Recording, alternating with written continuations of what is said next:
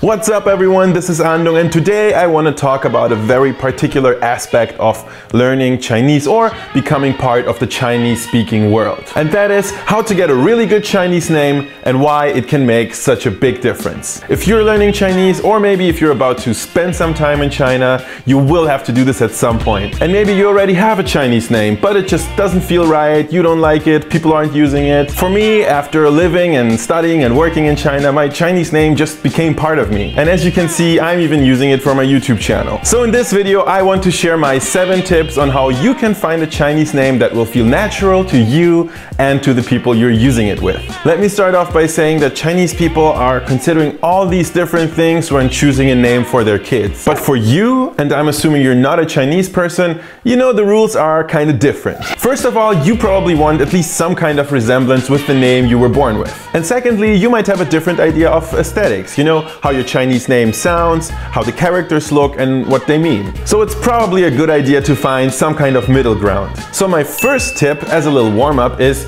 you have to care. You have to put thought into your Chinese name. My first Chinese name was assigned to me by my teacher when I started learning Mandarin. And it kind of sounded nothing like my name and I didn't feel any connection to the name and my Chinese friends felt weird using it. Or another thing people actually like to do is to look on Google for one of those standard Chinese translations for your name. Like for example, your name is Christina and you look it up on Google and it will tell you that the standard Chinese translation for your name is Dina. But if you ask me, all these names do is they really shout, "I'm a foreigner" at Chinese people. You don't want the fact that you're not Chinese to be defining your name. You want it to sound organic. And part of it is to care, to go on a little quest to find the perfect name for you. So here's the second tip. Get a 2-character name. In China, people actually use full names quite a lot. They will refer to each other using their full name, last name and given name. So you should really see your Chinese name as a whole, as one entity, not as a combination of last name and first name. And most Chinese names actually work like this. There's a 1-character last name followed by a 1 or 2-character given name. And there are exceptions to this, but this is a pretty good rule of thumb. But the thing with 3-character names is that in a lot of casual contexts, people will actually drop the last name and just refer to you by the 2-character given name. That's because the Chinese language actually has a natural tendency to flow better in pairs or in syllable pairs. And so since you are essentially constructing an entirely new name, I suggest going with a 2-character name from the start. Tip number 3, play around with name structure. You can of course go with the classic structure where the first character represents your last name and the second character represents your first name. But again, you have a lot of freedom here, so you can get really creative. You can have both characters represent your first name. You can have both characters represent your last name. If you have a middle name, that could also come in really handy. It's what worked for me, for example. Just have all of these options in mind when you consider my next tip, which is number 4, phonetic compatibility.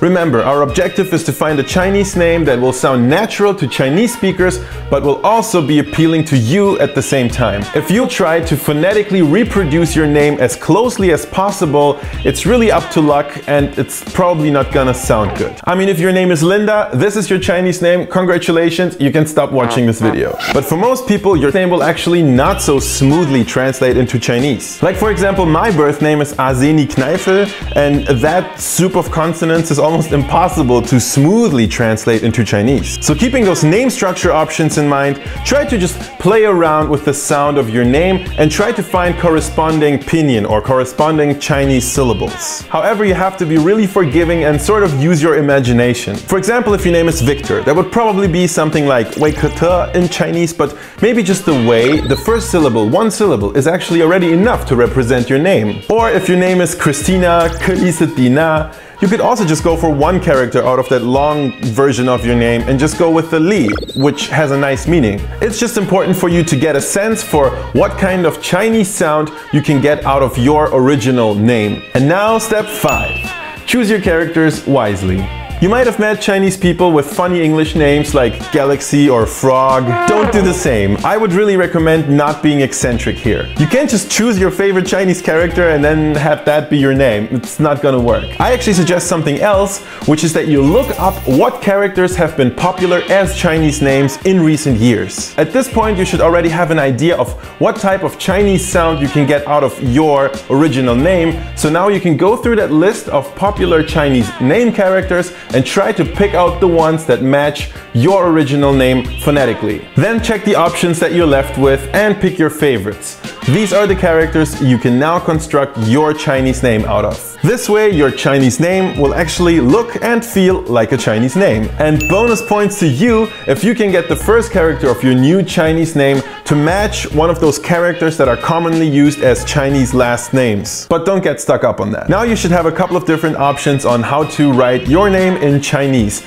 And it's time to move on to the last but very crucial tip, which is run your Chinese name by a couple of Chinese people. Maybe you can even come up with 2 or 3 options and then have your Chinese friends, teachers, any native speaker rank them for you. They will probably have some opinions and suggestions, and by all means, please listen to them. The point of this video is to give you some food for thought so you can evaluate your options when it comes to choosing a Chinese name. In the end, I think a well-chosen Chinese name where you have put thought into and that is also native speaker approved will absolutely prove useful to you, but it will also feel really natural and therefore hopefully help you to build more meaningful relationships and connections with the Chinese people around you. So please let me know what your Chinese name is, who gave it to you, and how you've been doing with that. I'm really curious about this. Also feel free to head over to my channel and please subscribe. Thanks for watching. Bye!